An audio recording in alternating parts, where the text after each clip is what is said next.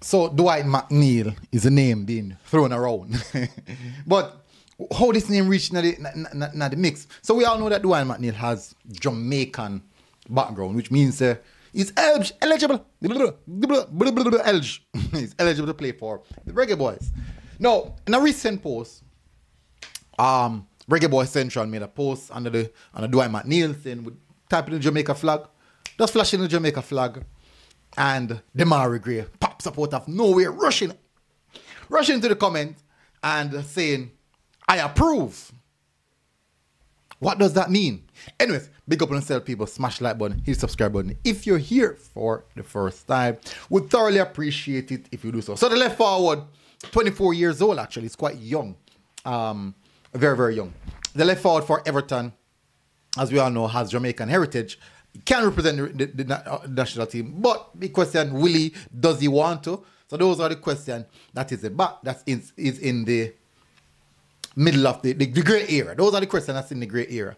But things can happen because we have the big bad scout, Demarai Gray. Now, we all know Demarai Gray is a former Everton player and also played for Leicester. But his time at Everton, he would have must not been a little bit associated with Dwight McNeil. So maybe can put a word in there too. So we'll have to, for this one, we definitely will have to bank on Demarai Gray to get the job done where scouting is concerned. We'd have to bank on him for that. But one thing for sure, I find it very, very interesting that these players in the diaspora, these players in the diaspora seems look at the Jamaica project as such an interesting one. Not only that, I find it also very interesting with the Reggae Boyz who are playing outside of Jamaica, who are playing in England and all these places, are still inviting other players, are should I say, encouraging other players to come and play for the national team. Now, remember, people, as the fans, we all know that from our side, we know how the issues that the JFF have. But what is it exactly that's pulling these players to say, you know what, despite all the issues that they are having, that the national team is having, like the federation and management and the unprofessionalism and all these things, despite all of that, you have Demarai Gray and these players, Ethan Pinnock and all these players, encouraging other players to still come and play. It's very, very intriguing. And I would really, really want to get an insight, like to understand why these players believe that you should also invite other players to come and face the same pressure that you're facing. Or, despite the pressure that you're facing playing for the Jamaica national team, it's still an honor to wear the colors. So it's an intriguing one for me. And I would love to get or hear what one of these Reggae Boyz has to say about the situation. Because I know that they love the fact that they represented the country. And I understand what that does for them as well, where football is concerned. But despite the issues, I would really want to know, why are you convincing? It's like, so for example, me have a bridge in their prison. And every day in them say, yo, do something to come out of prison. You know, like there's this ulterior motive. Just I tell us, so why am I telling me to come out of prison? Why go in a prison? Or, me know one good business that is very much, is flourishing.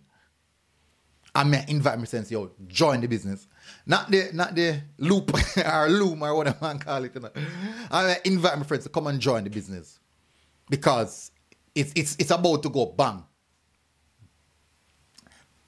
And as we touch on that small topic about it's about to go bang, is there something happening within the organization, within football, within the realm of football, that we as fans, pundits, analysts are not really seeing surrounding the Reggae Boyz team?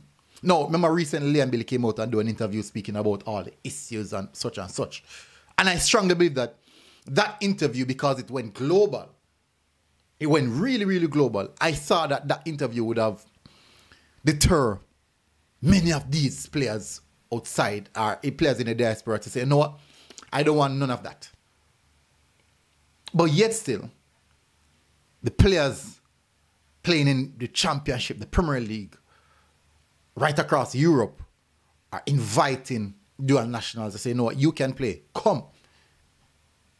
So if it's so bad based off what Leon Bailey is saying, why are other players encouraging these players to come and join? It's mind-blowing.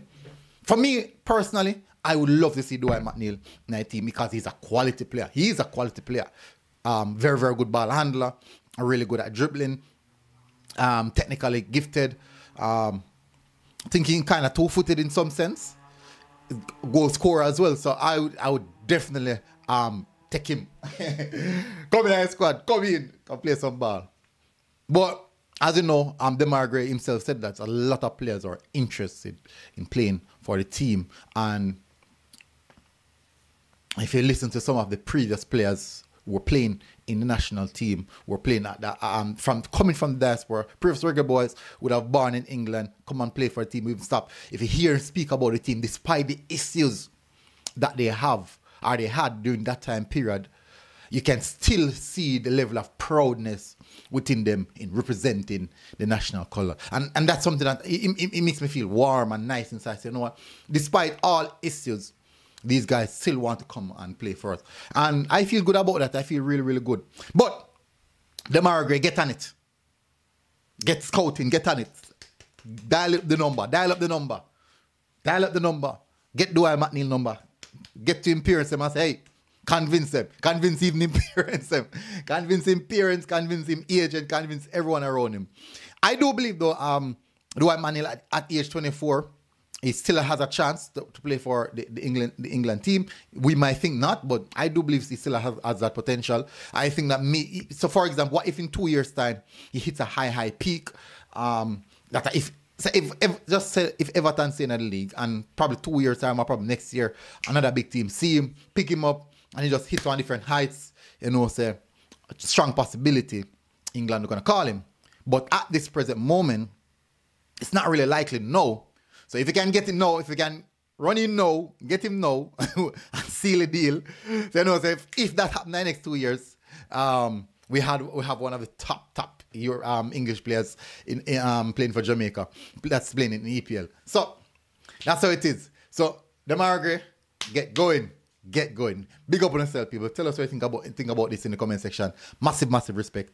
Good evening, good afternoon, whichever times when you're watching this on. And I'll see you guys again. Until next time, MG Sports TV. We're out. Boom. God bless.